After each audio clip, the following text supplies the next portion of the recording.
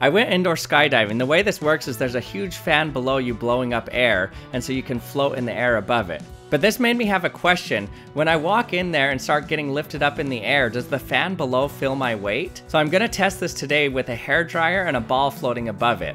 About 12 grams this ball weighs. So let's see what happens when we actually set it on it. 3, 2, 1. It didn't increase at all. So the scale doesn't seem to care whether or not I set this ball on it.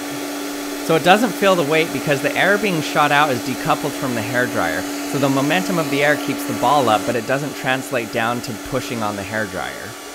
This is an indirect proof that rockets still work in space. They don't need to push off anything. The air is being shot out from the hairdryer and it doesn't even know whether the ball's there or not. Unless the ball gets too close and increases the pressure right next to the hairdryer.